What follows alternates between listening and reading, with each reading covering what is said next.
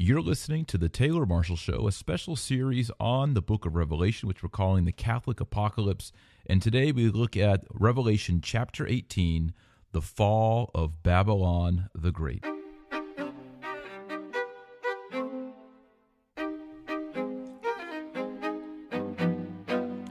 Howdy, and thank you for listening to the Taylor Marshall Show. This is the podcast for everyone who wants to create daily habits and learn enough theology to take their faith to the next level. And last week we saw the great whore of Babylon, the adulterous spouse of God, ancient Israel, who had rejected the Messiah. And today we see the fall and destruction of that great city. All right, well, welcome back to the Taylor Marshall Show. We have a great program for you today as we move to Revelation chapter 18. And remember, there's not much left in the book of Revelation. We are almost finished with our full study. Revelation, as you probably know, has 22 chapters in it, so we are definitely on the final lap here. Today we're going to look at the fall of Babylon and the vivid language in which St. John describes the destruction of this great city over the face of the earth. This is the covenantal city.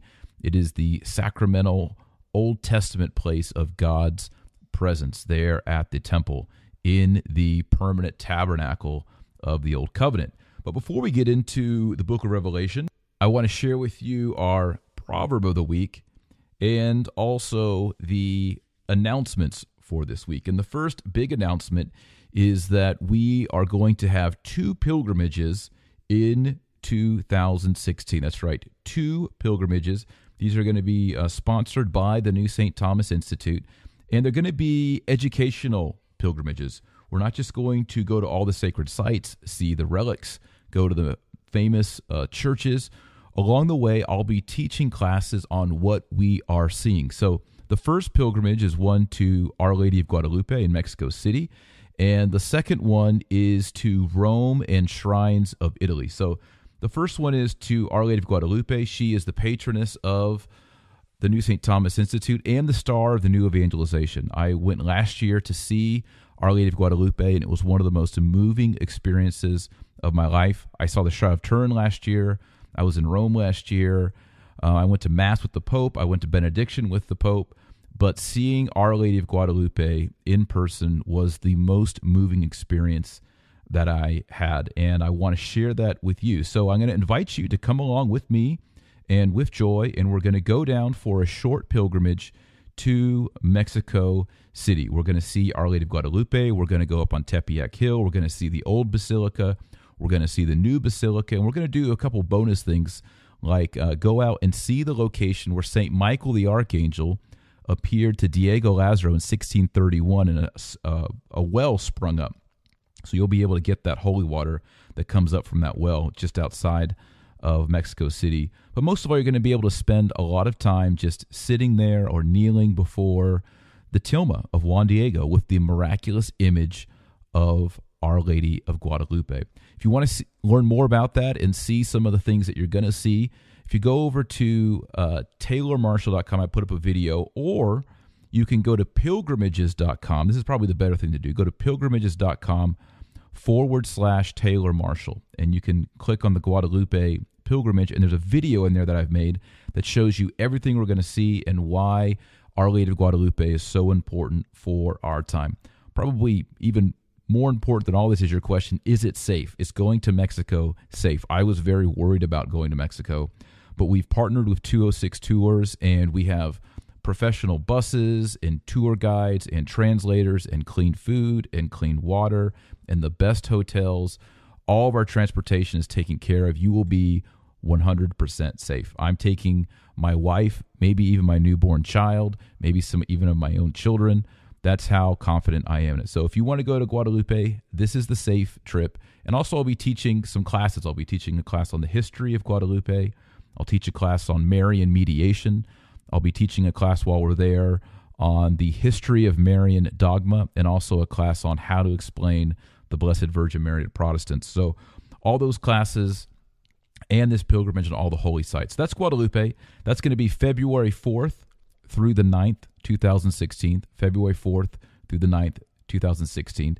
But then the big pilgrimage for 2016 with the New St. Thomas Institute. And by the way, you don't have to be a active member or a student at New St. Thomas Institute. Anyone can come with us. However, those who are members of New St. Thomas Institute do receive a discounted rate.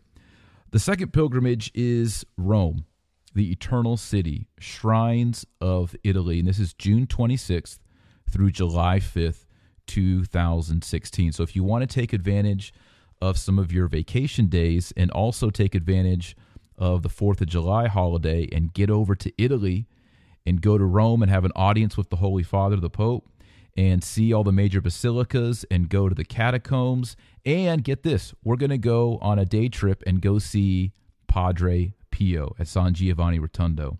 We're going to go to Loreto and see the Holy House in Loreto. We're going to go to Assisi and see the tombs, the relics of St. Clare and St. Francis.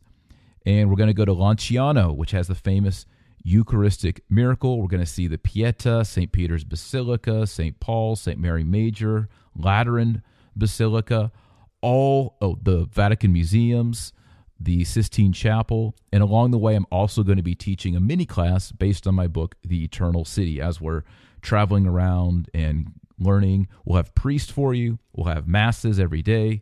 We'll have confessions. This is going to be a spiritual retreat, a pilgrimage, and an educational opportunity. So the pricing is great. This is a great deal. Please head over to pilgrimages.com/my name, Taylor Marshall. Pilgrimages.com/Taylor Marshall. And come with me. During the day, we'll be eating together.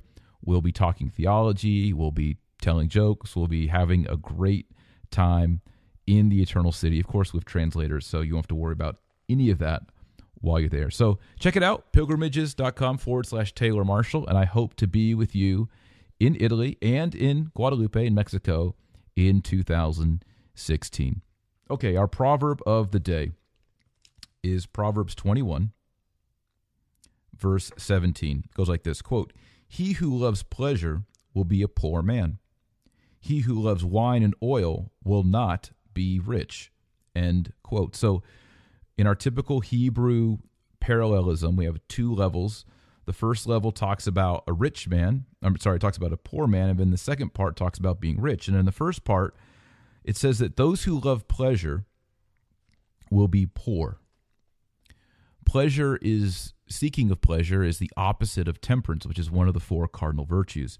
So sometimes in our life, actually probably every day, we have to say no to things that would give us pleasure. You could eat all kinds of things that would give you pleasure, but you're going to become unhealthy. You'll gain weight. You'll clog your arteries. Not good.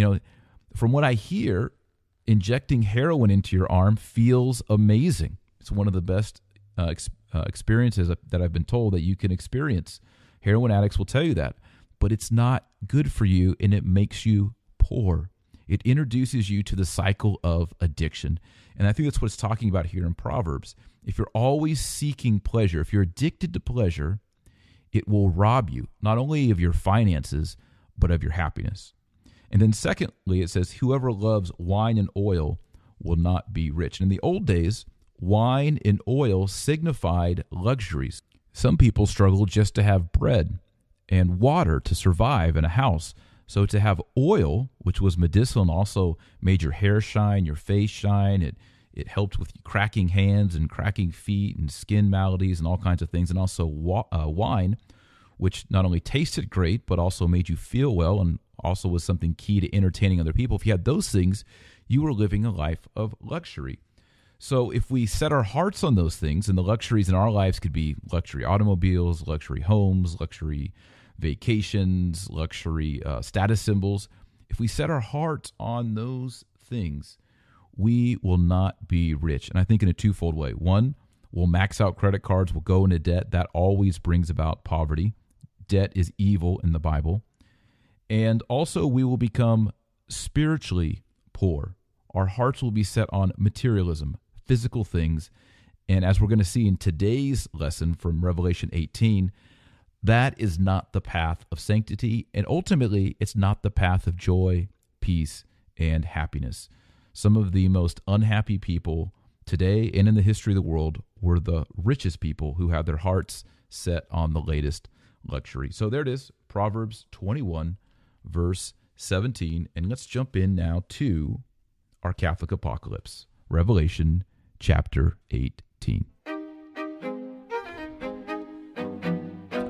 Well, you'll recall in the previous episode, we looked at the great whore of Babylon, the prostitute, who had given herself to the adulterous nations of the world. And she had been pledged to God in the Old Testament.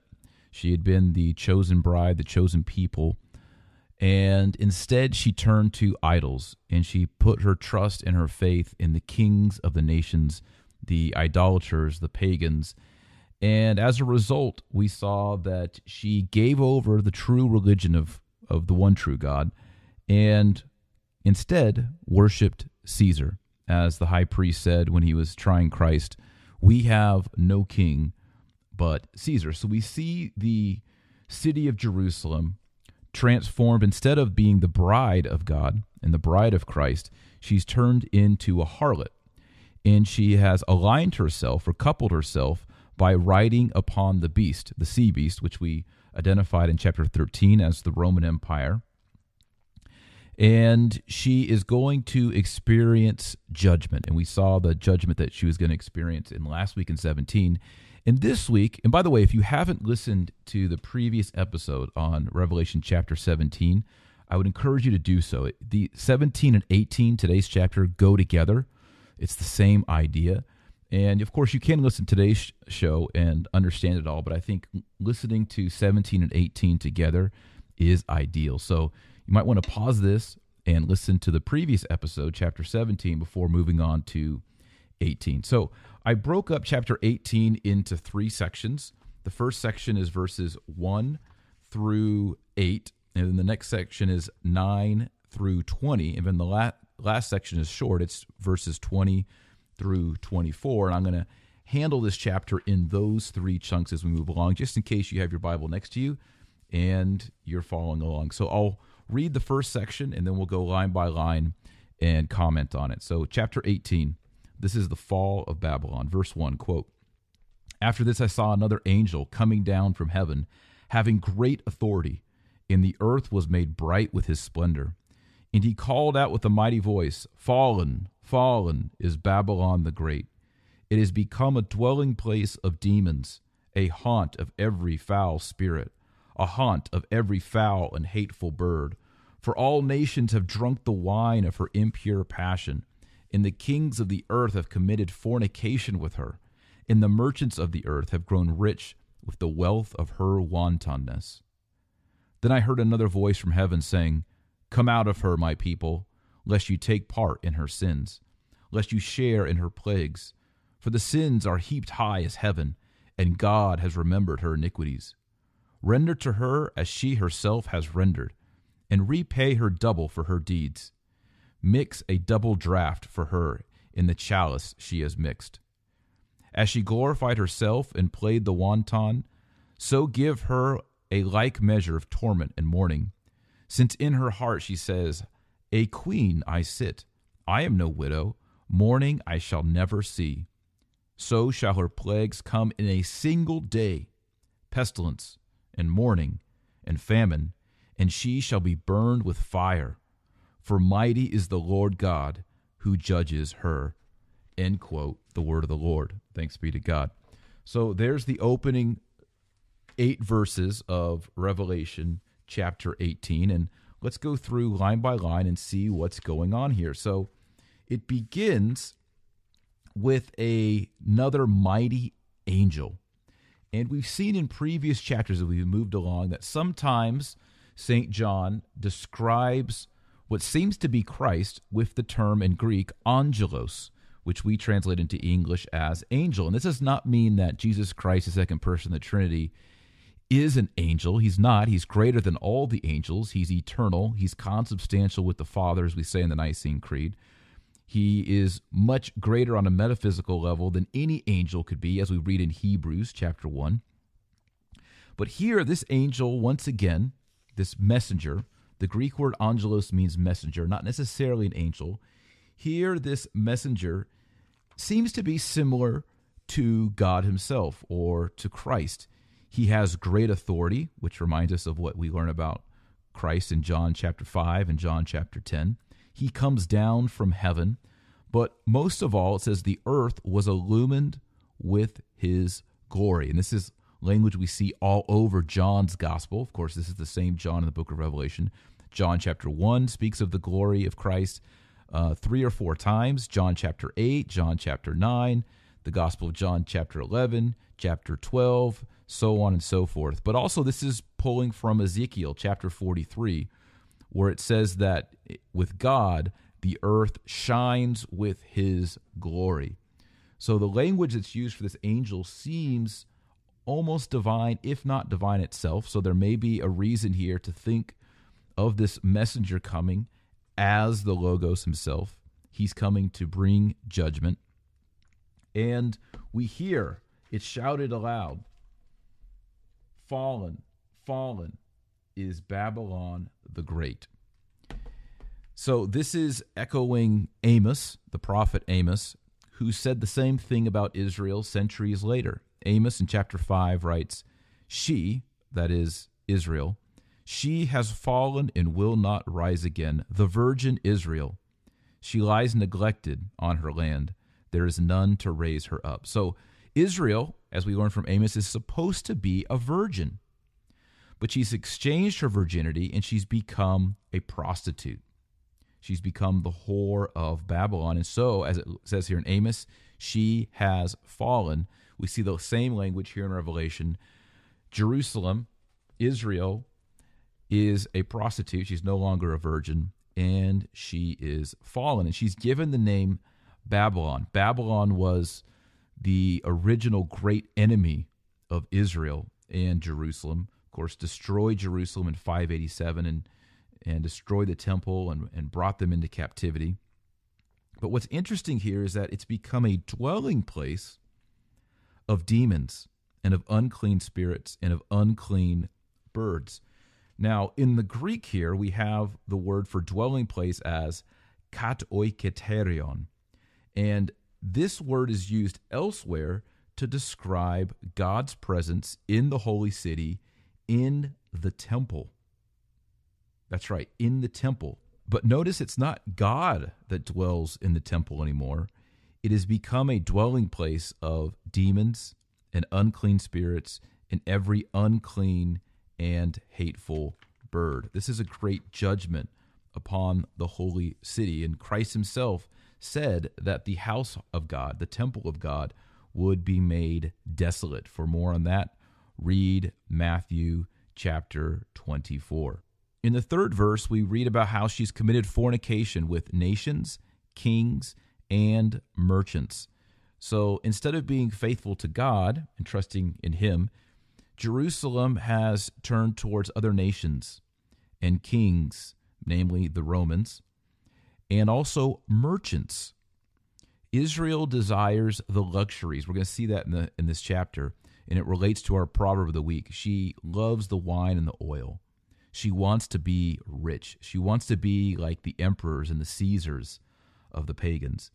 And it reminds us of Jesus Christ when he came to the temple in Matthew 21 and also in John chapter 2, and he drives out the money changers. This is an indictment on the temple. He says, "You have made my Father's house into a house of merchandise, a den of thieves." So Christ is condemning how the temple is becoming a place of commerce, a place for merchants. And we see that here in Revelation 18, chapter 3. So it's not only a judgment because they love and commit fornication and adultery with kings, political, but it's also economic. They're doing it with merchants as well. In chapter 4, we have this call for salvation, a call for rescue. And the voice from heaven says, "Come out of her, my people, that you may not participate in her sins and that you may not receive her plagues." Come out of her. This is Christ when he told them in Matthew 24 to leave Jerusalem when they saw the sign of the eagles surrounding the city. What are the eagles? Those are the Roman standards that the Roman legions carried before their armies.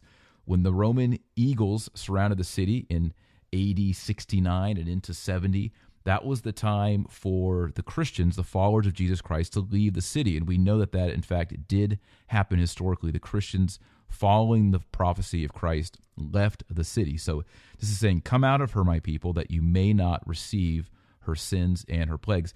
This, by the way, is one reason why we know that the great city being discussed here is not Rome, but Jerusalem, because there was never any instruction for Christians to leave Rome. In fact, there was instructions for Christians to go to Rome. Christ told Paul to go to Rome. Christ indicated for Peter to go and to stay in Rome. So Christ is telling people to stay in Rome, but he's saying get out of Jerusalem.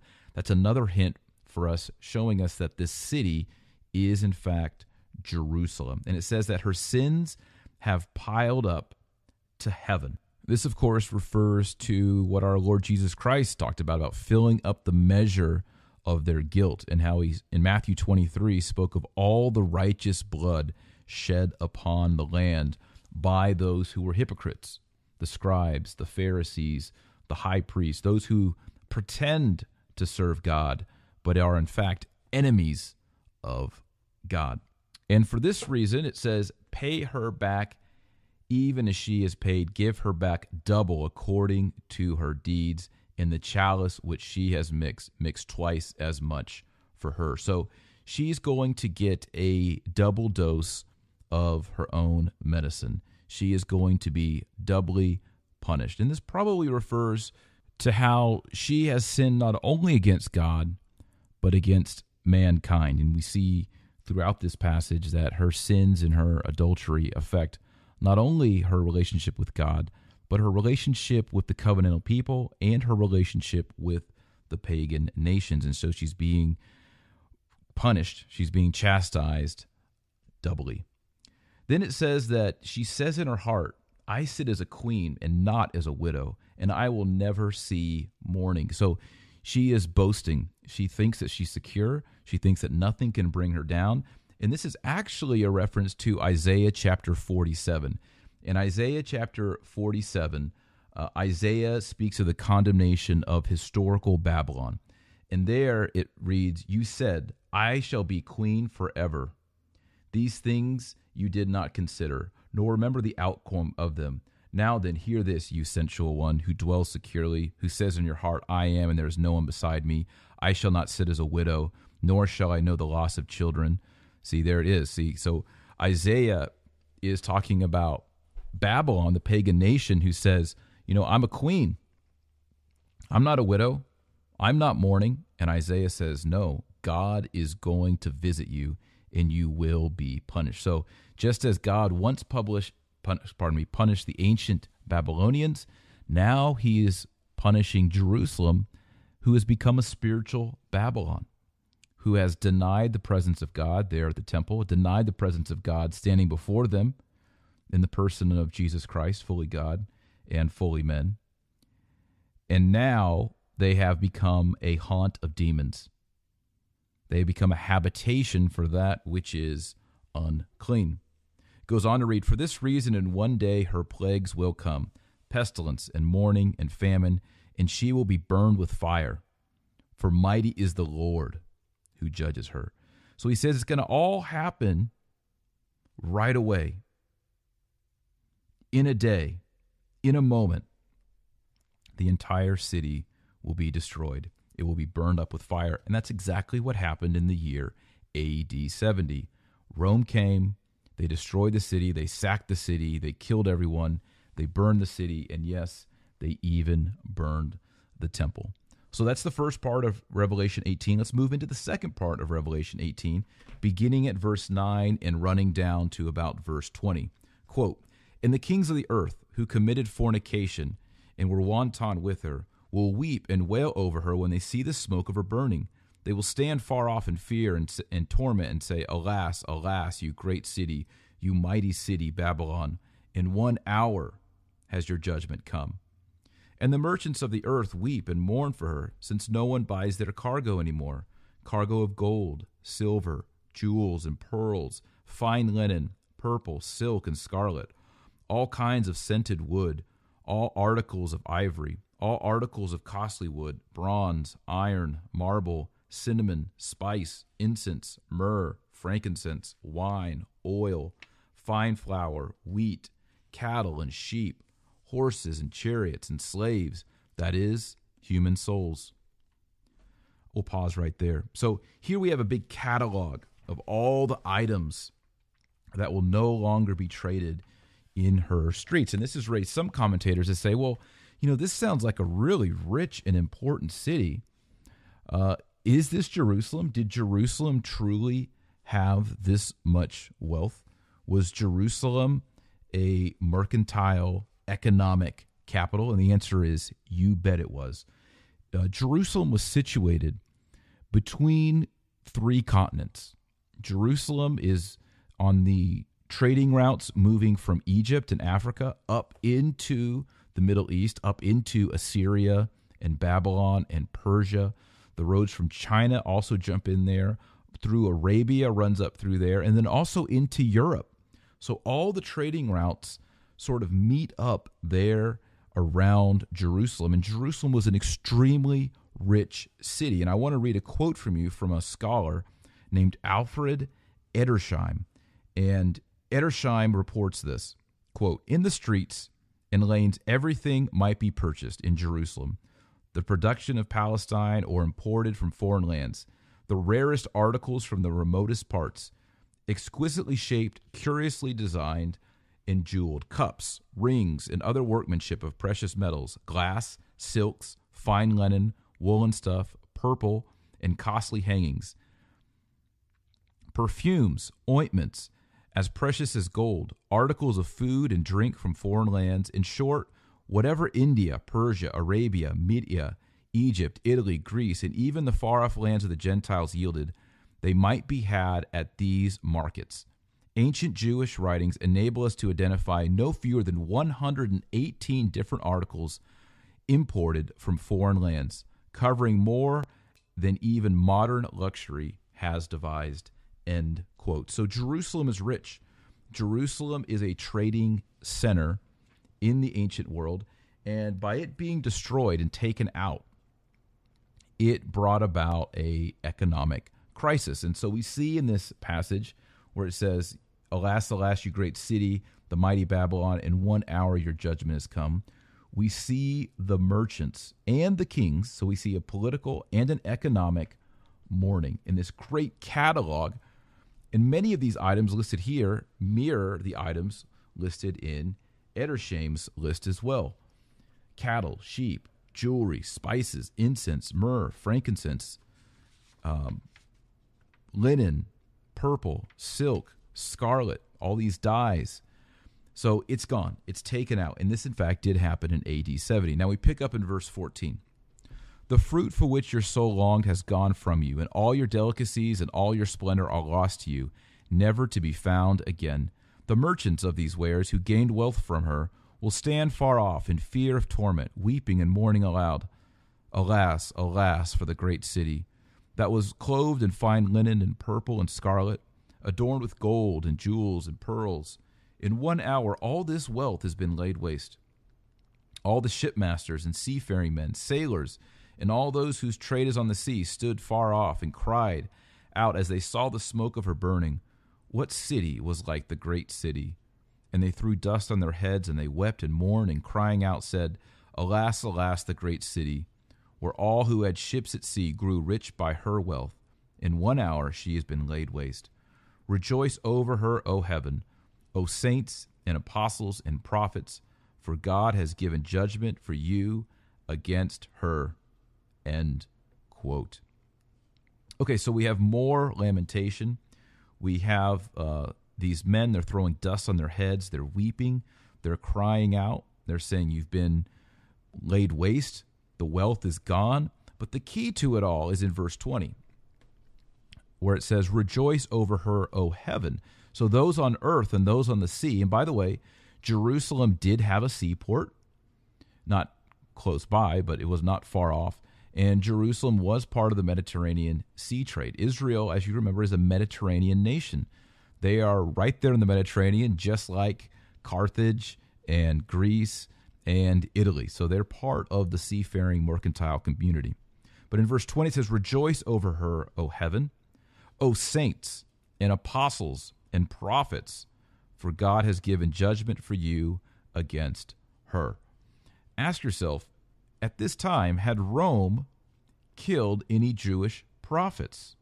No, of course not. Had Jerusalem killed Jewish prophets, Israelite prophets? You bet Jerusalem has. Christ even judges Jerusalem for having killed the prophets. And also we know that Jerusalem had killed apostles and killed saints. Now, it is true that Rome killed the apostle Peter and the apostle Paul. That's true. But Jerusalem had also killed apostles. Namely, it had killed James the Greater, and then later James of Jerusalem, and then many saints, for example, St. Stephen. So it seems here, and it's just so convincing to me, that we're talking here about not Rome, we're talking about Jerusalem. And of course, Jerusalem has aligned herself with Rome. We have the whore of Babylon, Jerusalem, and she's riding on the back of the sea beast, Rome. So they are united, they are in common purpose. But here we're seeing the destruction of a certain city, and that certain city is in fact Jerusalem. And now we move into our third part. You can see that this chapter is short, it's brief, it deals primarily with the destruction of this great whore of Babylon, which was set up in 17. That's why I said earlier in this podcast, I'd really like you to listen to the chapter 17 show before moving into this chapter 18 show. But in verse 21, it reads, "Then a mighty angel took up a stone like a great millstone and threw it into the sea." So, is this the same angel as before? It might be. It seems to be the mighty angel that we saw before at the beginning of the chapter. Is it Christ? Is this angel not really an angel, but in fact a messenger in the Greek? Perhaps.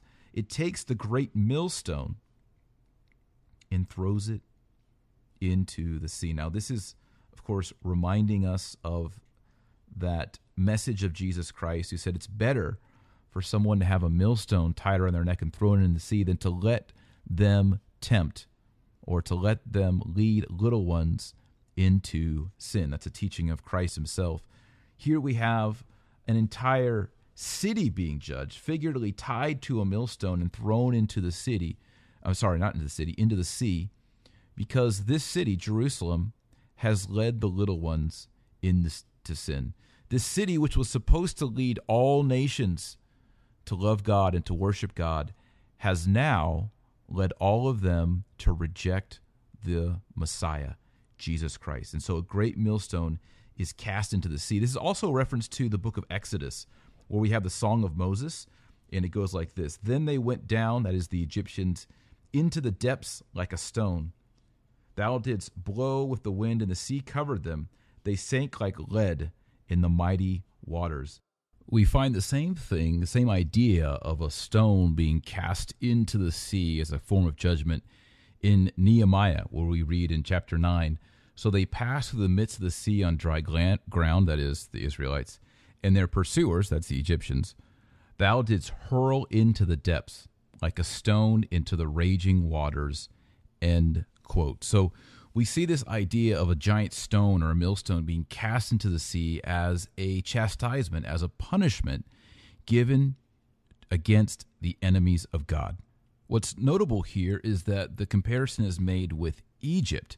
And we saw in Revelation chapter 11, verse 8, it spoke of the city, which is figuratively called Sodom and Egypt, the city where their Lord was crucified. So here we have a direct identification with Egypt as the city where the Lord was crucified. Well, where was the Lord crucified? Was he crucified in Egypt? No. Was he crucified in Sodom? No. Was he crucified in Rome? No. He was crucified in Jerusalem. So we see Jerusalem taking on the identity of these evil pagan cities that persecuted the people of God. Why?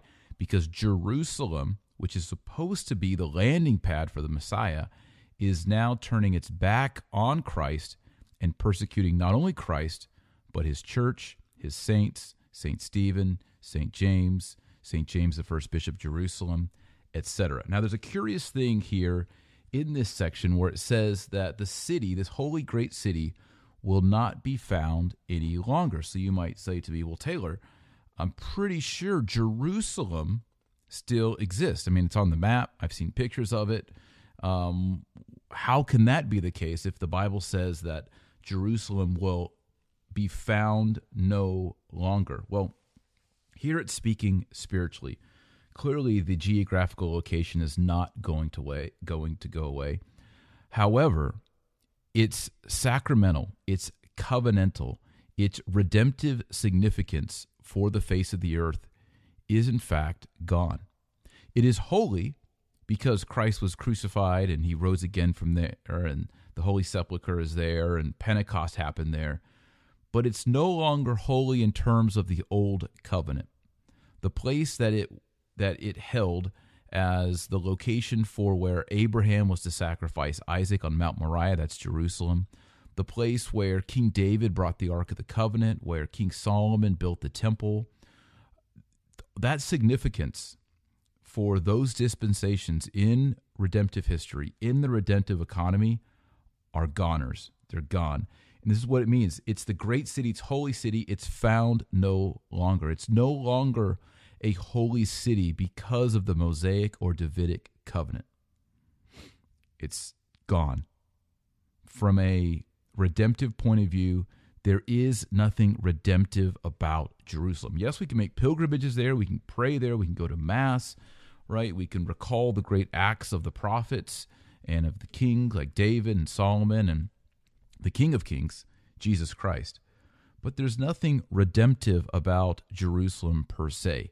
We, as Christians, are not required to make a pilgrimage to Jerusalem. We're not like Muslims in that way. We don't have to go to Mecca or any place like that. In fact, as Christians, we believe wherever there is an altar and wherever there is a tabernacle, Jesus Christ, God himself, is present right there. So we don't need to travel far away. We can just travel to our local parish, our local altar, our local tabernacle. And we find this to be the case because Revelation 18 ends on a liturgical note. A lot of people miss this when they read Revelation 18, but if you read it carefully, you'll see that the cessation of certain occupations in the city actually refer to a cultic or liturgical Jewish ceremony. So beginning at verse 21, it says, Then a mighty angel took up a stone like a great millstone and threw it into the sea, saying, So shall Babylon, the great city, be thrown down with violence and shall be found no more. We've covered that. And then it says, And the sound of harpists and minstrels, of flute players and trumpeters shall be heard in you no more. That's the first one. Secondly, and craftsmen of any craft shall be heard in you no more. That's the second one. Here comes the third one. And the sound of the millstone shall be heard in you no more. And then the fourth one. And the light of a lamp shall shine in you no more. And then number 5. And the voice of the bridegroom and the bride shall be heard in you no more. For the merchants were the great men of the earth, and all the nations were deceived by your sorcery. End quote. So there's 5 things that are going to be heard or seen no more in Jerusalem, and all of these are liturgical. Did you hear it? As you were listening, did you make the connection? If you're a reader of the Old Testament, you would have heard it right away. First of all, the music. The sound of harps, minstrels, flute players, and trumpeters will be heard no more. This is describing the liturgical music at the temple that was instituted by David. Remember, we Catholics, we love the Psalms. The Psalms are integral to our worship. And the word psalm actually comes from a Greek word meaning to pluck a string. So psalms are songs that are supposed to be sung to the accompaniment of music. And David instituted a Levitical symphony, like an orchestra there in Jerusalem, so that the liturgical music would be beautiful. We all love beautiful sacred music, and King David did. He wrote music. He himself was a musician. You remember he played music for his previous master, King Saul, and then he celebrated with music at the temple, and he wanted the liturgy at the temple to be glorious, not only with a temple, but to have these beautiful hymns and musical arrangements and lyrics. So he wrote the lyrics, and you can, as you read through the Psalms, you'll see that he arranged these psalms to be set to music. And the music that was used at the temple included harps and minstrels and flutes, and also the trumpets were used by the Levites to sound out holy days and sacrifices with the liturgical calendar. So it's saying no more will the liturgical music of Israel be heard in Jerusalem. It's come to an end. Number 2, the craftsman of any craft shall no longer be found in you anymore. And this refers to the craftsmen who built the Ark of the Covenant, the tabernacle, and then later who built the actual temple. So these would be guys like Bezalel and Oholiab, and then Hiram, who helped with building the temple. Craftsmen are related to the temple, and these craftsmen weren't just skilled guys. We read in Exodus 31 that God sent the Holy Spirit, which is a big deal in the Old Testament, upon certain men so that they could be inspired as they built things for the Old Testament temple. So they weren't just craftsmen like handymen.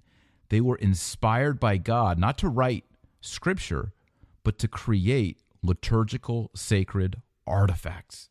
They will no longer be present in Jerusalem. Number 3, the sound of the millstone will be heard no more. In a recent Ox Talk in the New St. Thomas Institute, I talked about the importance of the temple site in Jerusalem was built on a threshing floor by a Jebusite. And King David made a deal with that Jebusite, and that Jebusite even offered to provide the livestock for the sacrifice for the inauguration of that site for the temple. So the temple is built on a threshing floor where a millstone would have been. And this is important because the millstone is where things are ground up. Wheat is ground up. And the grinding of wheat is seen as a sacrificial act in the Old Testament. In fact, there were what's called cereal offerings in the Old Testament where grain, flour, was offered to God as a sacrifice. We see this especially in the Todah sacrifice, which is translated into Greek as the, drumroll please, Eucharist sacrifice in the Old Testament, which of course becomes perfected and transformed in the New Testament as the Eucharistic sacrifice of the bread and wine, which is transubstantiated into the body and blood of the Jewish Messiah, Jesus Christ. Number 4, it says that the lamp will shine in you no more. What is this referring to? Well, inside the temple was a sacred menorah, and it burned to remind the Jews that the presence of God burned there in the temple. And so after AD 70, that lamp has not burned inside the temple or in Jerusalem ever since. So the lamp has been taken away. And then number 5, this is the most important. The bridegroom and the bride will be heard no more. It says, "And the voice of the bridegroom and the bride shall be heard in you no more." Well, what's the voice of the bridegroom and the bride? Well, the bridegroom is God himself. In the New Testament, Jesus Christ, the Son of God. And the bride is Jerusalem. As we've seen so many times, especially in the last episode in Revelation 17, Jerusalem is the pure, holy, beautiful, virgin bride of God. She's been consecrated and set apart by God to be his precious, beautiful spouse. And she's turned against him and become the prostitute, the whore of Babylon. And so no more will we hear the voice of the bridegroom God and the voice of the bride, Israel, Jerusalem, speaking back and forth in a loving discourse. It's over. Jerusalem is no longer the location for that reality. Instead, as we're going to see in the chapters to come, there is a renewed bride, a renewed virgin, a renewed Israel called ecclesia, the church. The church is the new Israel. She is the new Jerusalem from on high. And she will guide the peoples of the earth, the nations, the Gentiles, and even the Jews into a loving relationship, a spousal relationship, a wedding supper of the Lamb for all these people. It's a new Jerusalem.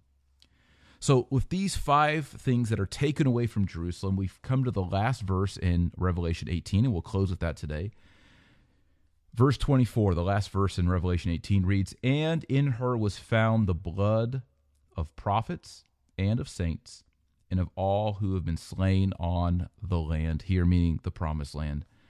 So in her, that is Jerusalem, is the death of the prophets, of course. The prophets weren't killed in Jerusalem. The prophets weren't killed in Rome. They were killed in Jerusalem.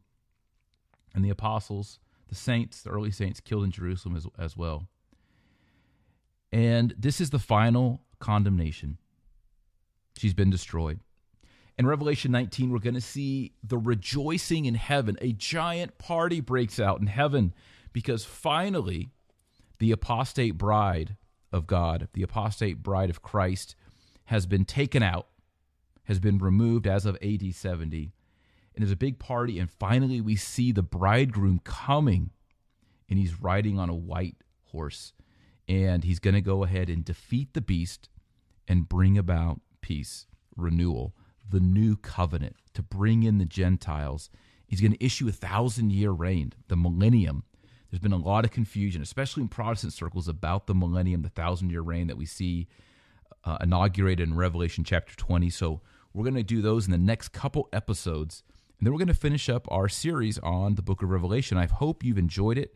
I've certainly learned a ton. Last week I started reading the prophet Ezekiel. Again, I've read it several times. I'm reading it again because I realized reading through the book of Revelation this time, I've always seen the importance of Daniel in the book of Revelation, but this study has shown me that Ezekiel especially is influential in the imagery of the apocalypse. So I've enjoyed getting back into Ezekiel and seeing all that's there, and hopefully my studies have been helping you to work through the book of Revelation and see it through entirely new eyes. I think, if you take anything away from these book of Revelation series, I want you to take away this. You cannot understand the apocalypse. You cannot understand the book of Revelation without drinking deeply from the Jewish Old Testament prophets. If you've never read Ezekiel, and hopefully, if you haven't read Ezekiel, hopefully I've been able to bring those elements of Ezekiel into this study so you understand. If you've never read Daniel, if you've never read Isaiah, and if you don't know the story of Exodus, if you don't know about the Babylonian captivity, reading the apocalypse, reading the book of Revelation is basically futile. You're going to be confused and you're not going to understand it at all. So hopefully this podcast series has helped you see how the Old Testament breaks the code. It unlocks the secret of the book of Revelation. All of these symbols and all of these apocalyptic things that you're seeing have already been said before in the Old Testament. And so when we understand the Old Testament, we apply it to the book of Revelation, we really begin to understand the importance of the new covenant, how ancient Israel and Jerusalem have become apostate, even to use the horrifying language of becoming a whore, a prostitute, or as I said in the last podcast, and it's even painful for me to say this, to become a spiritual slut to the nations, and how the Catholic Church comes as a new bride in a new Jerusalem, and how we as Catholics need to be excited about being a part of the church, and how we must defend the Catholic Church, and how we must honor our saints, because our saints are what show us that the church in heaven truly is a virgin, truly is pure, truly does submit to the word of Jesus Christ. So we'll close up there this week. I'm going to give a shout out to the comment of the week, to the rating of the week, and it comes from someone who leaves his name as Uncle Tuna, if I got that right, Uncle Tuna. And he writes, this is on iTunes, in the review section on iTunes. He writes, I consider Taylor to be one of the great apologists of our time, intelligent, charismatic, concise, and funny. His podcasts are number one, like the steak sauce. I recommend him to everyone who seeks truth. Uncle Tuna, thank you so much for that. I appreciate that. And you received the shout out of the week. I would ask you, if you've enjoyed this podcast, especially the Revelation podcast, if you would please, pretty please, leave me a rating and review over in iTunes. Go into iTunes and search Taylor Marshall Catholic Show. And by leaving a review there, you allow other people to find this podcast. There's a lot of Christian podcasts. There's a lot of Catholic podcasts. If you think this is one of the better ones and you want to help people find it in Apple iTunes, the best thing you can do is go in there and leave a review. So go into iTunes, go into the iTunes store. This is a free podcast, but you still have to go into iTunes store, search Taylor Marshall Catholic Show, and then click on the tab Ratings and Reviews. And you can leave a 1-star, 2-star, 3-star, 4-star, or 5-star, whatever you think this podcast is worth, and leave a review there. And I will give you a shout out here on the podcast. And if you have a really good one, like Uncle Tuna, I will read it aloud on the show. So thanks again for listening. Thanks for studying the book of Revelation. God is pleased with you that you want to learn more about his word, that you want to learn more about this unveiling, this apocalypse, this revelation that he's given. And until next time, remember that Jesus Christ has said that you are the light of the world and the salt of the earth. So go out there and be salty. And hey, if you want to go on pilgrimage, Our Lady Guadalupe, Rome, Italy, check it out. pilgrimages.com/Taylor Marshall.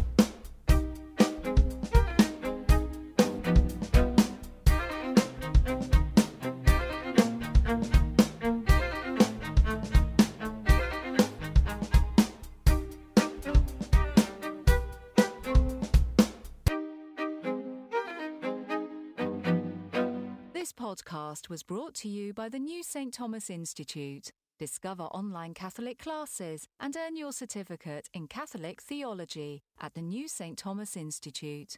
To register for online Catholic classes, please visit newstthomas.com. That's newstthomas.com.